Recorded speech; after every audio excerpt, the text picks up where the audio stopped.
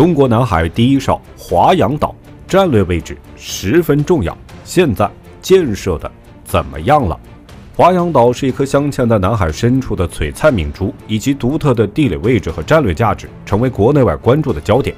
那么，华阳岛究竟有着怎样的战略地位？现如今，它又建设的怎么样了呢？喜欢这类视频的领导，劳烦您点个赞支持一下，记得长按点赞3秒，给个霸气鼓励，谢谢。1. 华阳岛的基本情况。华阳礁位于隐性群礁的东端，礁台长5.5公里，宽约2公里，礁盘7.6平方公里。西边不远处是越南建有据点的东礁、中礁和西礁。为了改善驻岛人员的生活条件，我国在2014年对于华阳礁开展了填海造陆的工程，不到1年就扩展出一个面积0.28平方公里的华阳岛。华阳岛岛礁呈椭圆形，长约5.6公里，宽约1.4公里。岛上地势平坦，多沙少土，植被覆盖率较高。自上世纪80年代起，华阳礁一直由中国实际控制，行政上隶属于海南省三沙市。尽管华阳岛上的土地资源有限，但在中国政府的不懈努力下，岛上的生态环境得到了显著改善。通过引进耐盐碱、抗台风的热带树种，如麻风桐、椰子树等，岛上的植被覆盖率已高达90%以上，成为南沙群岛中绿化最高的岛屿。随着岛上树木的增多，不仅改善了生态环境，还为驻岛官兵提供了良好的生活条件。为了满足驻岛居民的生产生活科学调研需要，华阳岛上新建了码头、菜地、营房、灯塔、直升机坪、雷达站、发电厂、海水淡化厂等设施。这些设施的建成，使华阳岛逐渐成为一座功能齐全、设施完备的现代化岛屿。特别是2015年建成的华阳灯塔，为世界海运业提供了重要的公共服务产品，大大提高了南海海域的航行安全。华阳岛位于中国南沙群岛北部，地理位置十分重要。它不仅是南沙群岛的重要门户，更是中国海军南下曾母暗沙的前沿基地。华阳岛对永暑礁和永暑岛起到拱卫作用，为国际航运、渔业提供公共服务、海滩救援等提供了有力保障。因此，华阳岛的战略地位不容小觑。2. 战略位置举足轻重的华阳岛。华阳岛位于中国南海9段线内，地处南沙群岛北部中央，是南沙群岛中面积第4大的岛屿。它北距海南岛约500公里，东距菲律宾苏比克湾约450公里，南距曾母暗沙约400公里，西距越南金兰湾约500公里。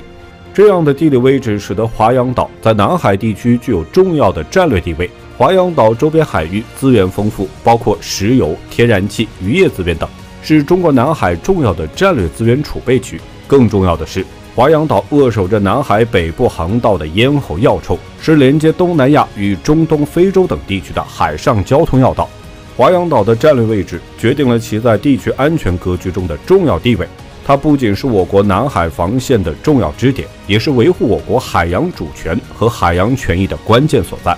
随着我国经济实力的增强和海外利益的拓展，华阳岛的战略地位愈发凸显。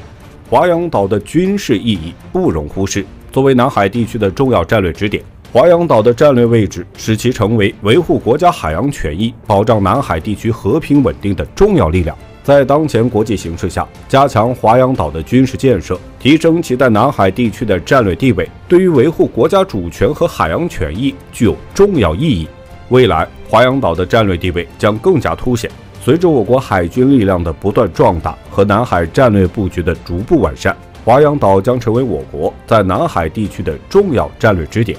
通过加强与其他南海周边国家的交流与合作，共同维护南海地区的和平稳定，也是华阳岛未来发展的重要方向。华阳岛的战略价值不仅体现在当前的国际政治和经济格局中，更对未来的全球海洋秩序产生深远影响。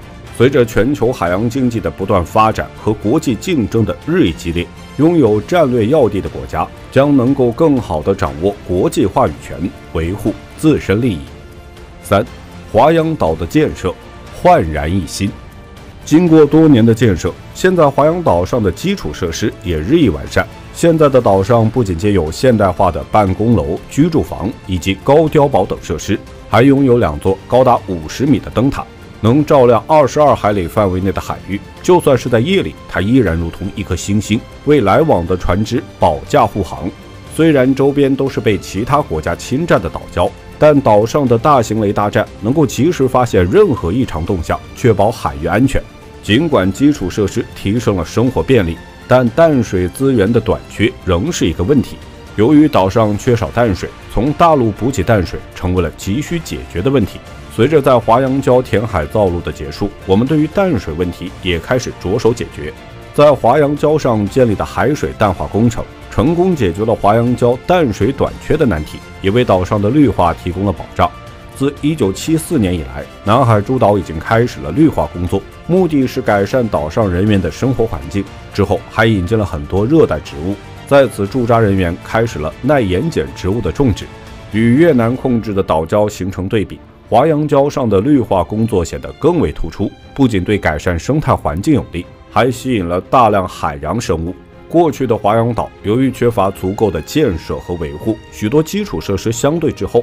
随着时间的推移，华阳岛的面貌发生了翻天覆地的变化，从基本的交通网络到现代化的通讯设施，再到生活必需的水电供应，每一项基础设施都展现出了跨越式的发展。